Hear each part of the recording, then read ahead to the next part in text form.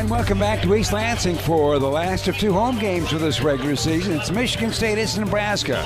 And here at the Breslin Center, got a packed house. Going to try it again. He's being paired up with Jacobson. Here comes a turnaround jump shot. Oh, what a great shot by the southpaw. And with that, a driving layup, it's up and it's in by Tum Tum there. Josh Langford cleans up the pass and puts it in. Here comes Cassius. Over to Arns for a three. He got it. How about that? Just nothing. Now Tum, a lob pass to Ward, who gets it and banks it in. Taylor loses it. Winston has it all by himself. He bounces it off the glass. Showtime. Pulls MSU with 3 seconds to go. Winston from half court lets it go. He got it. He got it. Wow.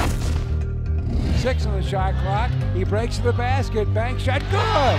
That was amazing.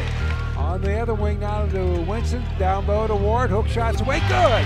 4 down the lane. Bank shots away. No tip. Ward. Yes.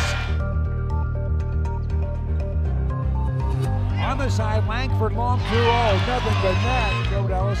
Bounce pass on the block. Miles Bridges. Oh, what a move! The final score for East Lansing, it's Michigan State 88 and Nebraska 72.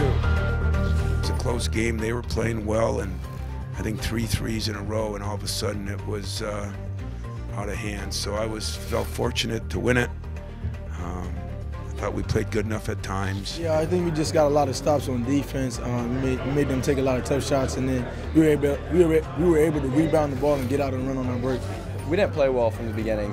We got to pick it up. We got to make some changes and just play harder. That's how it is every game. We just got to critique some things, and we'll be ready to go. When our back is up against the wall, I feel like, Michigan State, we fight, and we're a team that believes in toughness and just, always fight through adversity. And so today we really just want to come out and just try to give everything we had and left it all on the court. We still made some mistakes, but I feel like overall, we gave it our all, and we also played for E tonight as well. We want to finish the season out for Eron and just continue to play for him because he was like a big brother to all of us.